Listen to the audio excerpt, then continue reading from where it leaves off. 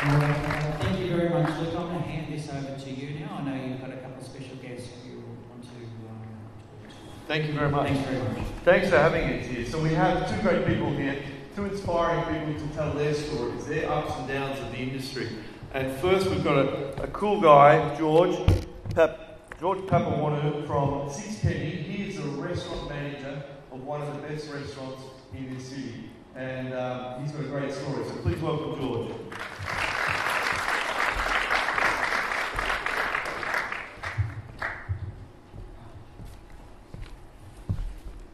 Thank you, George. Take a seat. It's a pleasure. Thanks for coming here, mate. That's all right. I feel like Cardi B in this scene. Very No, cool. it didn't work? All right. I thought that would have broken the ice. Who was that again? Cardi B. Okay. She's a rapper. Yeah, right, cool. Can you rap? No, I'm not going to rap. No. You can rap though. Well. Karaoke. Yeah. Late at night after work. Yeah. Yeah. So, George, tell us, why did you get into this business? You run a restaurant that's great, fantastic, but why did you start in this business? Why did I start? When I was young, to be honest, food has been a part of my entire life. And to have the opportunity to work in an industry where I can express my passion for food, but also for people, it's actually really amazing. And like you said before, worked a day in your life. Well, currently I'm never working a day in my life, so Yeah, right, cool. So you're originally from Melbourne. What was the first position there, and tell us how you got it? My first position, just a waiter, really. Well, not just a waiter, but a waiter was my first position. Working in a function hall. Yeah. I got that through a family friend, and then ever since then, I just kept going with it, really. And why did you move to Sydney then? Why did I move to Sydney? For the opportunity to manage a restaurant. It's my first management position, so... You're pretty young still. I am, 22. 22, wow. So I found what I loved, and I just went full in. Did you like school? Did I like school? I really enjoyed school. I really enjoyed school, and I went all the way into uni. I was doing accounting at RMIT in Melbourne, and while I was working in accounting, I was working at a restaurant just to give me some funds as well. And the manager there at Luxembourg I was working, he was a person that made me fall in love with hospitality. So, before the jobs I had before when I was just working in uni, when I was at uni I was just working, they were jobs until I found my passion, and that was hospitality. So you were studying to be an accountant? I was studying to be an accountant. And you became a waiter? I did, yes. Okay, right. It's a big shift, isn't it? It is, yeah. So what was that one thing that made you forget about accounting, where you probably could have made millions of dollars or whatever? I can still make millions of dollars. Yeah, very good answer. Yeah. You can, but that's not your goal, is it? No, definitely not. It's just so fun. It's the people you meet and the experiences you can have in hospitality. It's why I love the industry so much. And do you see it now as a full-time career? Definitely. Yeah. From a waiter to a restaurant manager, what's your next step? What's my next step? My next step is to learn. I think I did move pretty quickly in terms of jumping to restaurant manager. Well, what's the difference? From waiter to restaurant manager? Waiter, you just turn up, you serve a few people. Make some good tips. You do, yeah, you do. You make some good tips, but you manage a small amount of people, and that's just the customers. Whereas as a restaurant manager, you're not only managing the entire restaurant, you're not only managing all the customers that come through the door. You're managing the people that work in the building, trying to work with them to make sure the customer's experience is the best you can give them. And you're not only... that's pretty much it. And where do you see yourself going after the restaurant manager position? After restaurant manager? I hope to own my own place one day. Really? That's the goal? I do. Well, I really do. I really want my name on a door somehow, but we'll get there. But at this moment in time, that's my goal. But how I get there, so I'm still trying to figure that out. And do you think it's important to set goals in the industry? Definitely. For young people just coming into it or thinking about coming into it? Yeah, of course. That's important in any industry you apply yourself in. You have to set goals, because without the goals, you're not going to progress. Like, I mean, you can't just float along. You have to really want to be somewhere. And like the hours that you do now at 22, Yes. you're young. What do you think? You know, the industry sometimes has a bit of negativity about long hours and not great pay. But how do how can you sell that as a better story? Because you're doing it. Yeah, I am working quite long hours. Yeah, but you love it, don't you? Exactly. I mean, like, I don't feel tired. Although yes, I'm like physically, yes, it's quite demanding work, but the rewards you get from it and the feedback you get, that's what makes it all worth it. Right. And so dining experience, which is really important, and being a restaurant manager in front of house, because after we're going to talk to a chef back of house and the ins and outs of cooking, but what's the ultimate dining experience for you, and what do you look to give to the customer? How do you look, when a customer walks in and then leaves, what do you want them thinking when they walk away? Obviously you want them to come back. Exactly. Well, I mean, that's the main goal, is you want them to come back and keep them coming back for the rest of the time the restaurant's open, really. I mean, the ultimate dining experience. I mean, if they generally love everything and they want to tell other people about it, that would be the goal of having someone come into your restaurant. Have you had a really bad experience with a customer? With a customer? Yeah. I mean, yes, it happens, and you do have to deal with those things.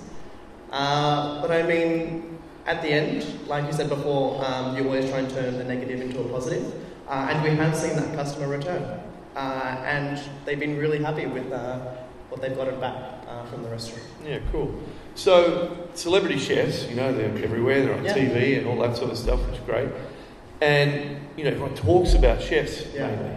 But tell us why waiters and front of house, barmen, service staff, restaurant managers are so important as well. Yeah.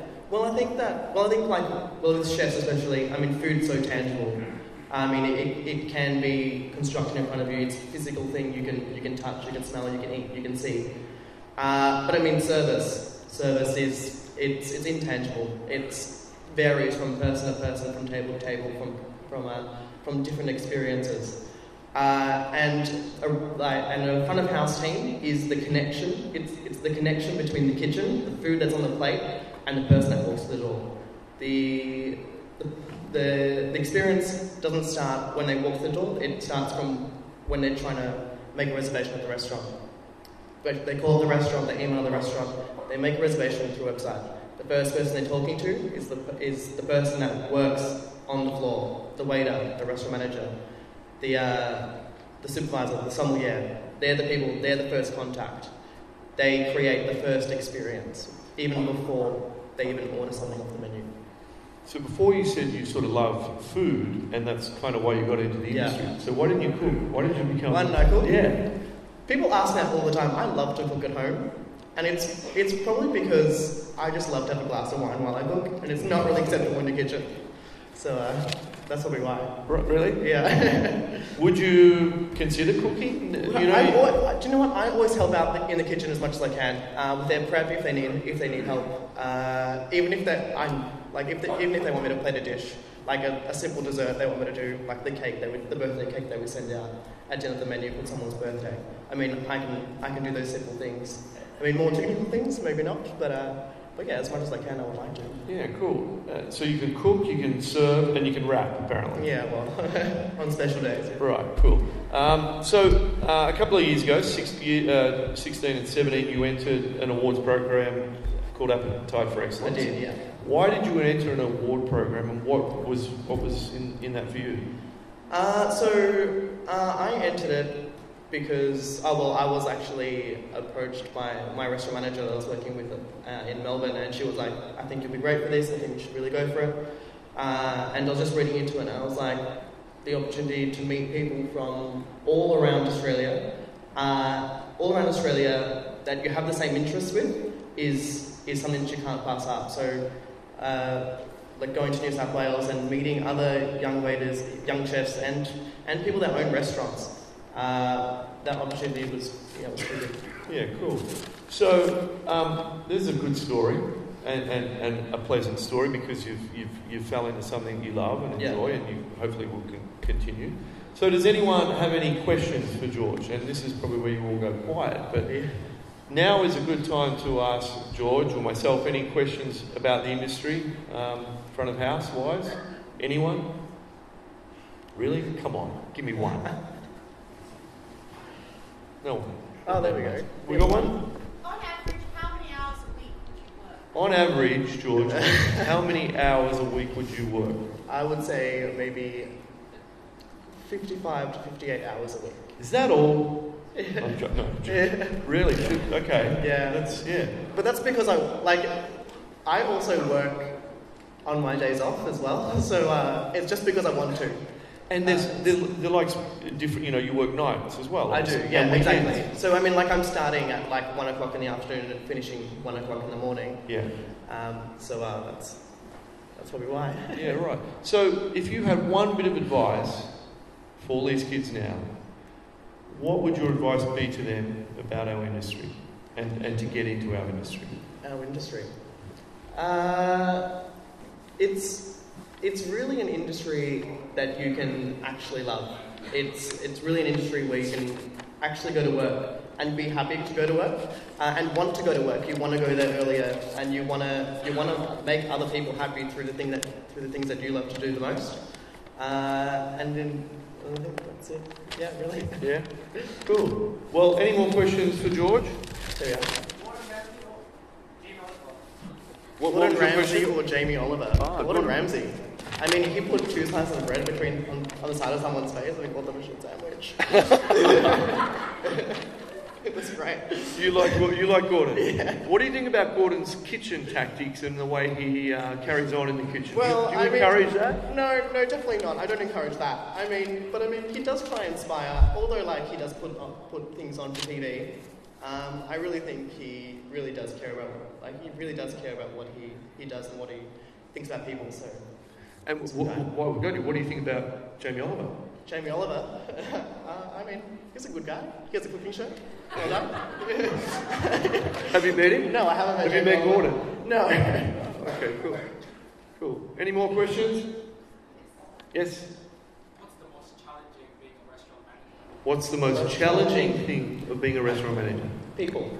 I mean, it's your job, but people are so unpredictable, and they can make your job challenging. But they're the most rewarding as well, because when you overcome those challenges, that's when you get gratification out of what you do. Staff? Or Staff, yeah. Well, people, yeah. So, yeah. In all aspects, yeah. From customers to staff, to suppliers as well. Yeah.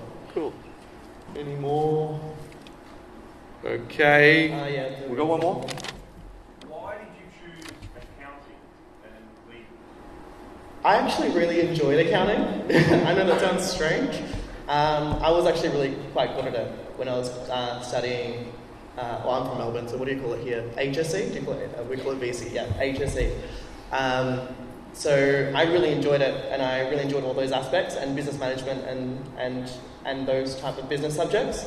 But I mean, it's just I could apply those principles that I learned in those subjects and apply them to something I love, like food and service, and mend those two well together.